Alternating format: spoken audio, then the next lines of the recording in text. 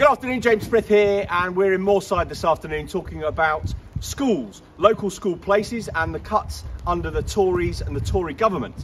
So we brought Wes Streeting, Shadow Schools Minister, to speak to us about Bury. And Wes, you brought the weather. We can't be accused of being fair weather, that is certainly true. Wes, you've got specific points to make about Bury, I think, not least because of what we get under a Labour council versus the Tories in national government. What have you heard today, and what have you come to say? Yeah, so kids across Bury are being shortchanged by the Tory government. We've got cuts to schools funding, which has had a real impact. We've now got way more children in class sizes over 30 than when the Tories came to power and Labour left office.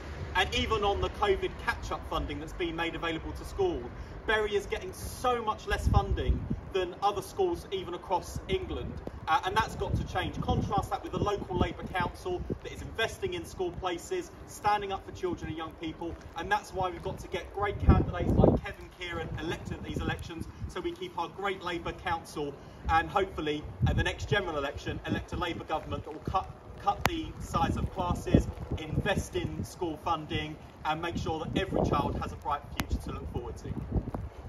So look, we're taking this argument to the doorstep, and we will be until May the 6th. Really important that you return Kevin and Kieran as candidates, and we're supported here by local councillor Sandra Walmsley and the deputy leader, as well as the lead for schools, aren't you, Councillor Tariq? So please do use your vote. Kevin, anything to add to wrap up?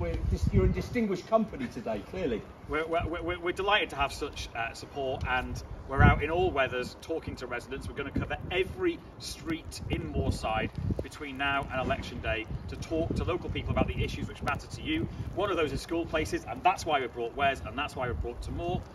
This is an issue that we are addressing. We recently raised, Kieran and Sandra and I, the issue of school places locally with Councillor Tariq, and he has assured us that the council is doing the work to make sure we have the capacity in every school in Moorside so that every local child will get a place in a local school come September. But this isn't just a local issue, it's a national issue, as Wes said. Huge problems with class sizes, huge problem with school funding. We're doing what we can locally, aren't we, Tamoor? Absolutely, we're engaging at the moment with our local schools in the Moorside area. The local education authority, our senior officers are working with myself as cabinet member and our colleagues here in Moorside to address the specific issues that we've got at Lower Walmsley, Chesham and at the top of Walmsley, to look at the pressures that exist in our schools at the moment. We know that our schools are significantly under pressure in terms of school places. They've been let down by the government, and that's why we're stepping in as the council at the moment, proactively looking at this issue and hoping to come up with a local solution very quickly to ensure that every child in the Moorside area is able to be accommodated at a local school in a standard class size. So Labour councillors working with the Labour Council are delivering for our area, and will continue to do so. So please give me your support, give Kieran your support on the 6th of May. We may not have James and Wes in government, sadly, but we can have Labour councillors locally who are getting things done for Moorside.